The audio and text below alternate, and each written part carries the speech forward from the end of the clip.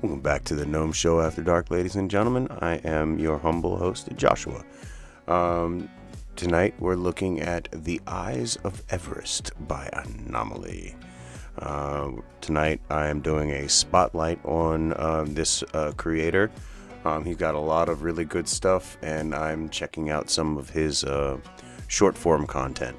I'll look at some of his bigger stuff at a further in a further date. For now, The Eyes of Everest, ladies and gentlemen.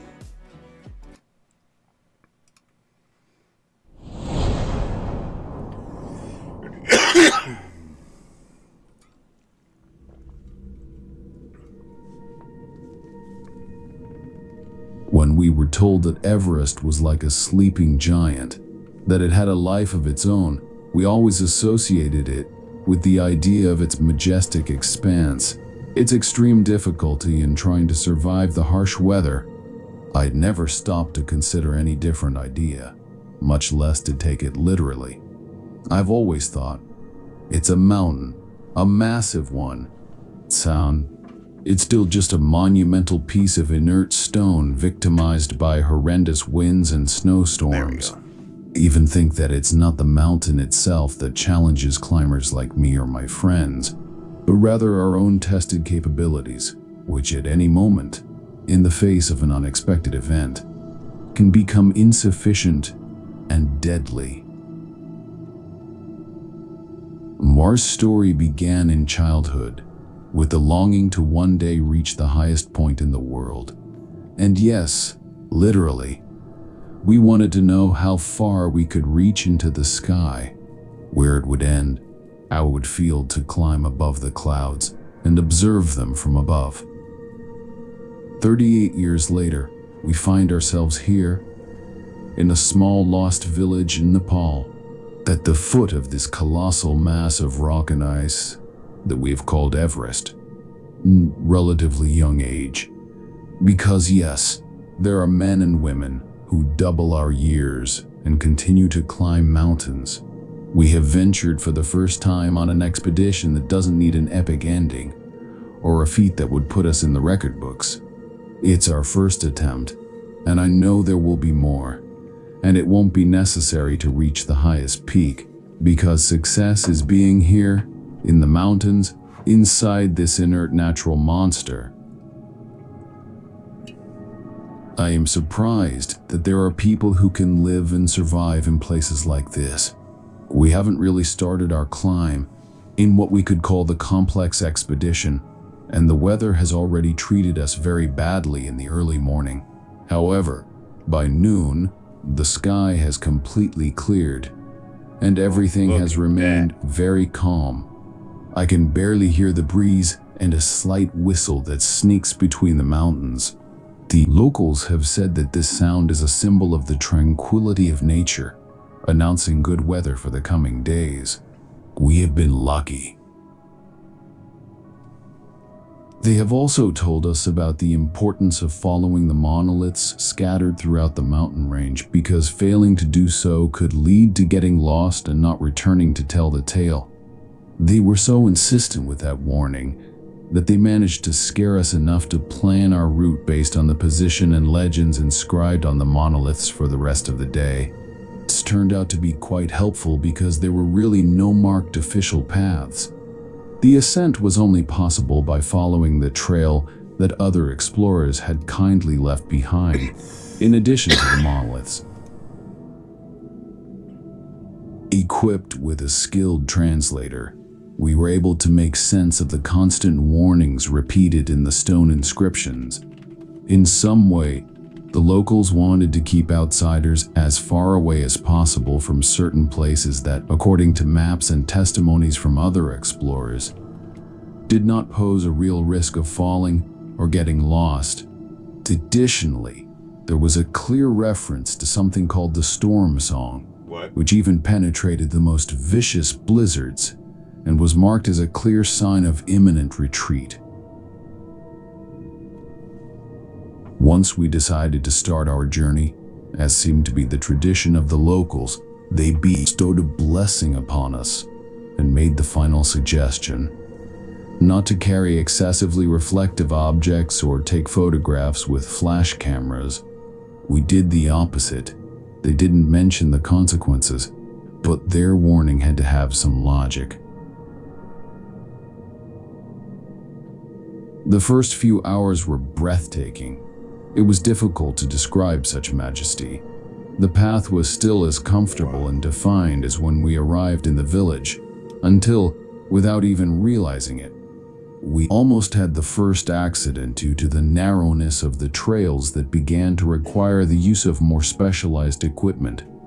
Unfortunately, we didn't take long to come across the famous crystallized and intact bodies scattered among the rocks. We didn't expect, to be honest, to find them at such a low altitude, but well, getting here is not for just anyone. Suddenly, and like everything that happens here, unpredictable, we were confronted with a cold gust of wind that, in a matter of seconds, brought such intense fog that we couldn't see more than 1 or 2 meters ahead. So it happened for half of the day, so it became imperative to take refuge in a small cavernous entrance and make our first base before continuing. Yeah, so you don't get When the lost in blizzard fog. had subsided, the Welcome, splendid viewer. views of the mountains returned, but as we climbed higher, any moment of good weather had to be seized to continue our march. This happened constantly during the first half of the journey, until one night things took a very strange turn. Before dawn, 2 of my companions complained of numbness in one of their legs. Perhaps they hadn't come prepared enough for the expedition. So we took more than the budgeted time to monitor their health conditions until dawn, when we would decide whether to return or continue. Tibet wasn't what caused the accident that had us on the brink of death at sunrise. It turned out that in the cavern that had naturally formed, pieces of rocks came loose when one of my companions, in an attempt to stand up upon noticing less numbness in his legs, drove a couple of stakes into a fragile wall of frozen stone. What happened next took us all by surprise, and honestly, I don't remember the situation very well. I only have vague memories that the cavern cracked in such a way that we fell down one of the mountain slopes, dragged by one half of the rock on which we had been resting at night.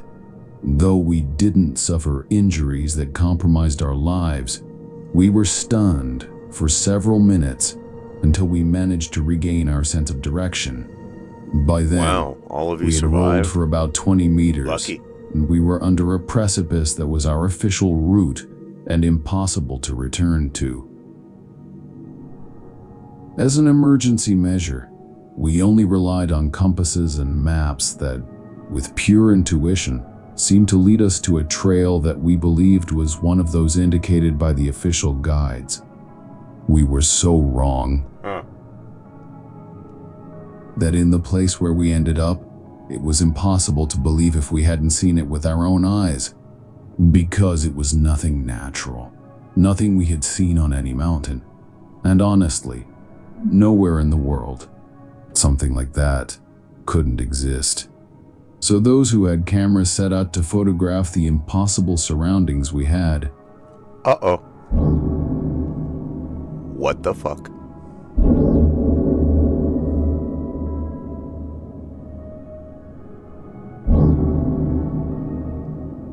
Oh my. Are they alive? The warning from the Nepalese locals could not have been truer and literal. The mountains had a life of their own. Hidden in the vastness of the wild nature, they stood among thousands of tons. But they were not just isolated organs. They seemed to be the very life of the mountain. They were the receptors that connected that world with indescribable depths for humans. Those eyes reacted to the wind, to light, and to our own movements, just as those miles-long jaws swallowed impossible gusts of air and frozen droplets. The mountain in those areas Whoa. vibrated and swayed as if we were on a beast dozing beneath our feet. You could feel the gentle rocking of the face of a giant that was the very earth on which possibly those Nepalese men and women carried out their daily lives with total normality. The temptation to enter those jaws was enormous. But despite being a few feet away at a distance, they were actually enormous holes that would take us days to reach. Perhaps we would encounter something on the way, and most distressing for me, if these mountains knew that we were precisely on them, observing them, and discovering them hidden in the remotest part of the world. Even the mere idea of imagining the interior of that immeasurable entrance to a world incomprehensible to anyone who didn't have it before their eyes didn't let me think clearly. I can tell this. I could witness and write about this miraculous experience. There's the thumbnail. Jensen, our most experienced man, with infinite ingenuity, somehow led us to a point we assumed was a guide monolith. By then, we didn't know how we were still standing, or how we were fortunate enough to spot that mound of stones, so tiny compared to what we saw above. After this experience, more than half of my group never engaged in any mountain-related activity or hiking again in their lives. Absolutely. In fact, I never heard from them directly again. Even in my dreams, I see those enormous eyes, those teeth that were mountains themselves.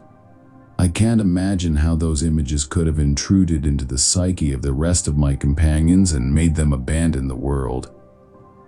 I don't know if I will return, but that place calls me in my moments of greatest weakness. Someone will have to take charge of that unknown world. Someone will have to explore those entrances and reveal the secrets that we thought only the depths of the oceans could give us. Currently, there is a world above ours, or it is, in fact, our own that holds within it a universe of which we may not be aware, believing in the possibility of mastering a giant sleeping beneath our feet, every day and every night, until who knows when. Glad that moment will come. I know it. Hell yeah. That was pretty cool. Hey man, you never know. I can't remember the name of it. I'll have to come back to it. But I read a book that was kind of like, well, not kind of, it just reminds me of this, where like like a group of climbers were on Mount Everest, and they stopped in a cave and they found a mummified man in a lotus position in in the back of the cave. And oh man, what is it? The Descent by Jeff Long. If you can find that book, it's really good. All right. So that was The Eyes of the Forest. Like, subscribe, and share. Sound off in the comments if you, I don't know, like if you were climbing any mountain and you came across a cave entrance that looked like the mouth of a giant beast. Would you be curious enough to explore it, or you would be like, nope, nope, nope, nope? I don't know. I might be dumb enough to go in there and explore. I'll see you guys in the next one. Be safe, happy, and healthy. I love you all.